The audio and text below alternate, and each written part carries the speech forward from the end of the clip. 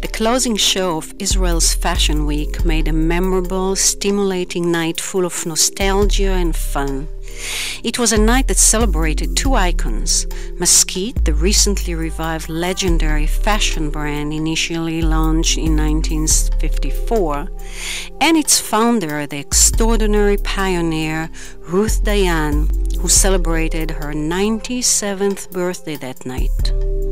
All proceeds from the show went to the neonatal unit at the Sheba Medical Center, headed by my friend Dr. Tzipi Strauss, who acted as a model for one night.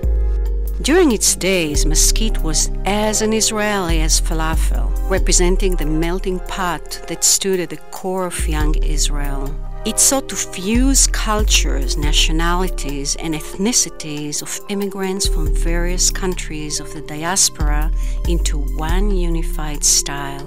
Maskit accessorized homes and enabled women to dress up stylishly during the first decades of statehood when import was banned. It created the highbrow of the Israeli taste.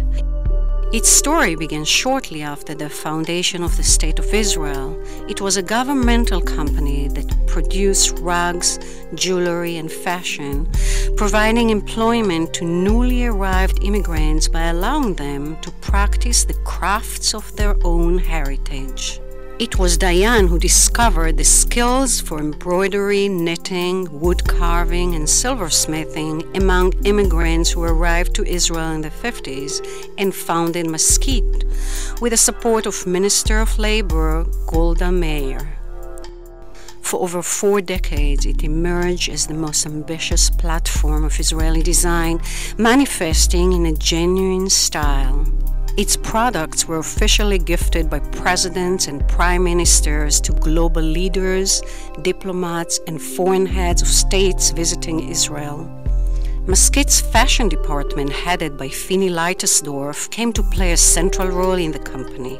The dresses and coats were knitted and embroidered, embellished with buttons crafted by Yemenite silversmith or carved out of local olive wood and shells.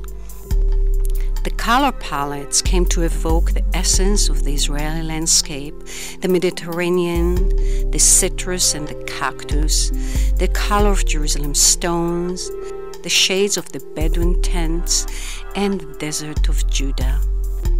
With global taste moving away from the ethnic into the global, Maskit suffered a major decline and finally closed its doors in the 90s.